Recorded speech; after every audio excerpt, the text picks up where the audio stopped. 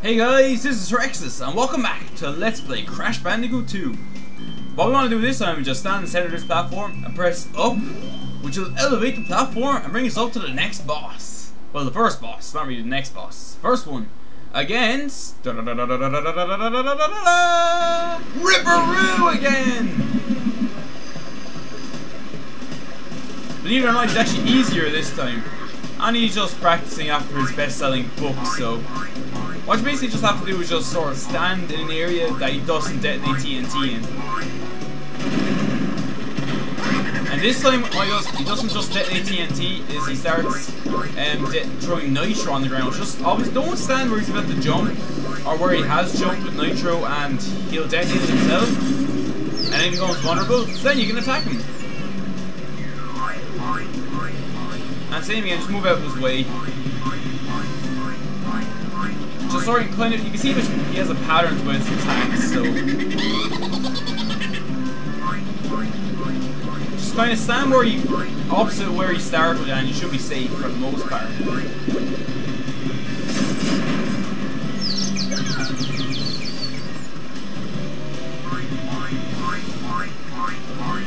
And I think this, yeah, he only has 3 pieces of health, so he's on his last run. And what you can do is just run to areas of TNT and nitro that have exploded, just to make sure you're safe.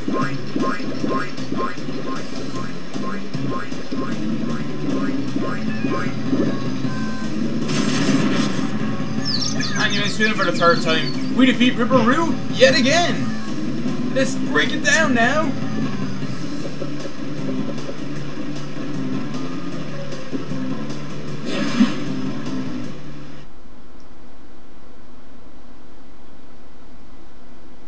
And we're getting into the next warp room.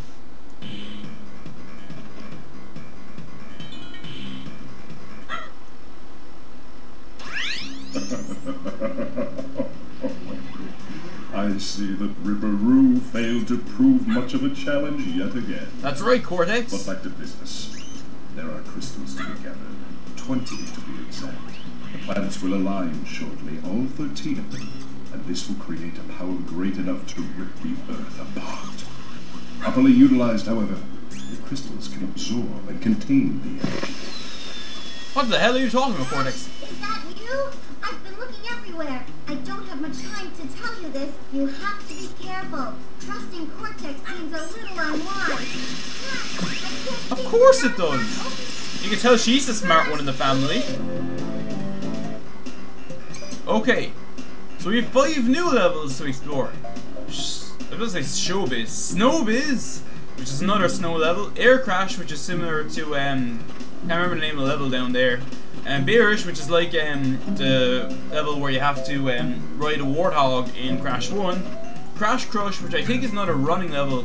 And a new level, Eel Deal, which is where you explore a sewer. But what we're going to do first is, we want to just jump on this friendly polar bear. Ha ha ha ha! Animal cruelty.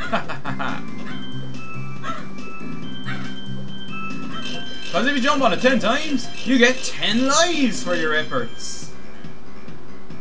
Which puts our life count to 42. And you can actually go back down to the warp room previously by pressing down. And if you hold all 4 shoulder buttons and triangle as you go up, you can actually fight the boss again. So I don't actually want to do that, but just there if you want to do it. So next time on Let's Play Crash Bandicoot 2 Cortex Strikes Back, we'll be exploring one of these levels. See you all next time.